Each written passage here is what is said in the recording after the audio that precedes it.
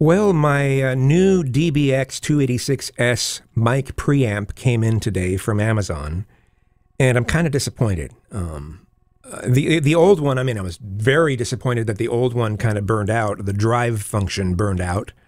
You used it at all, and it just was totally distorted. But I'm disappointed in this new one because I have to turn a bunch of things louder, and there is a noise that I heard on the old one, and I was annoyed at it. But the noise is like 2 to 3 times as loud on this new one. It's kind of a sound. It's in the background. It has a low tone mixed in with it. It's not a 60 hertz hum. It's a totally different tone, and I don't know. I mean, I moved my. It was even louder when I had my audio interface on top of it. So I moved it away from it, and it quieted it just a little bit, but trying to move it even further didn't make it any more quiet. So it's like it's picking up something that's in this room, electronically. So I don't know.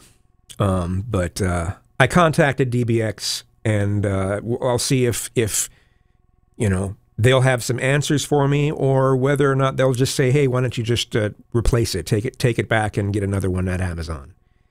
And we'll see. So, and it's not, there's some weirdness to the way it processes the sound too. And I don't know whether that will show in this video, but it's just not quite right. So